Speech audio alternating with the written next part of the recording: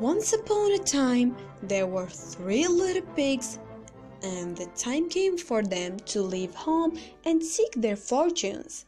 Before they left, their mother told them, "Whatever you do it the best that you can, because that's the way to get along in the world." The first little pig built his house out of straw because it was the easiest thing to do. The second little pig built his house out of sticks. This was a little bit stronger than a straw house. The third little pig built his house out of bricks. One night, the big bad wolf, who dearly loved to eat fat little piggies, came along and saw the first little pig in the house of straw. He said, let me in, little pig, or I'll huff and I'll puff and I'll blow your house in." "Not by the hair of my chinny chin chin," said the little pig. But of course the wolf did blow the house in and ate the first little pig. The wolf then came to the house of sticks.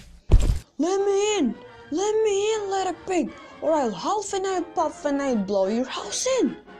"Not by the hair of my chinny chin chin," said the little pig. But the wolf blew that house in two and ate the second little pig. The wolf then came to the house of bricks.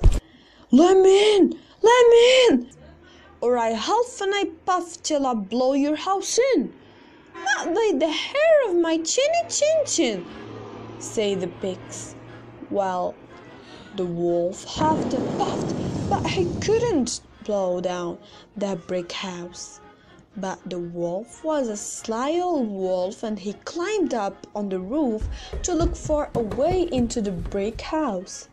The little pig saw the wolf climb up on the roof and lit a roaring fire in the fireplace and place on it a large kettle of water.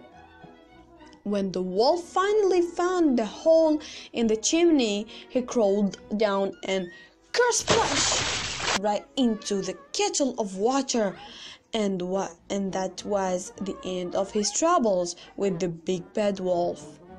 The next day, the little pig invited his mother over. She said, "You see, it is just as I told you. The way to get along in the world is to do as well as you can." Fortunately for that little pig, he learned that lesson, and he just lived happily ever after.